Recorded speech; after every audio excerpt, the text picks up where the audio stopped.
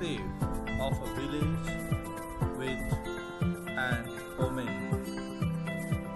How smoothly pencil can run and give its save. After drawing the omen, we'll try to draw a village in background with couple of houses and few trees, followed by roads and the grasses etc. Now, along with the pencil, we use or move the brushes respect to need of the direction.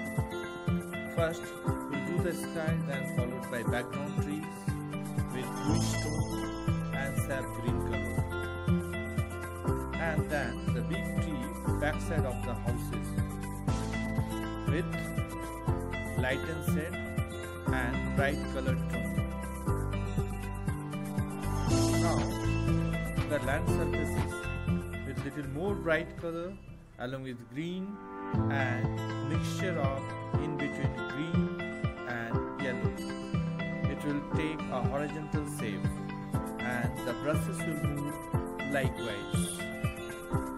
Next, the foreground, the vertical brushes, the brushes will also move likewise. We'll try to keep the sharp edges of the brushes so the beauty of nature will develop itself. Same time, if required, the details of background trees as well as the grasses and all such will continue. Now the road with the yellow color and little brown and definitely with water. Now, roof of the trees is reddish brownish tone and the depth along with blue plus little bit black if required. Respect to light and shade, we'll put shading in left hand side and right hand side will be the direct hitting of light.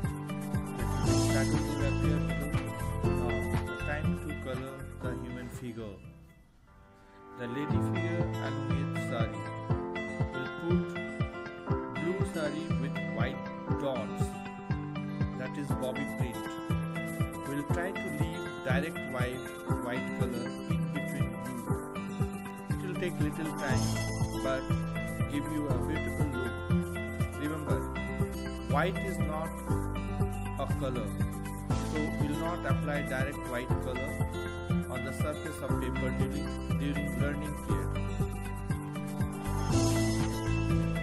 See, the white are nothing but the paper's white.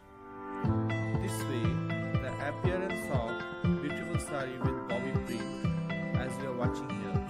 Now, the reddish tone in blouse and next we'll do in the black and now time to do color of hair with blue plus brown.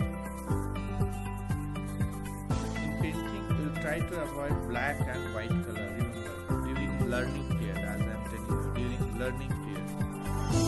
As an artist, we can apply any color. Now, the special touches to create more attractive, that is called the depth of painting or the final touches of painting. This way, you can finish a beautiful landscape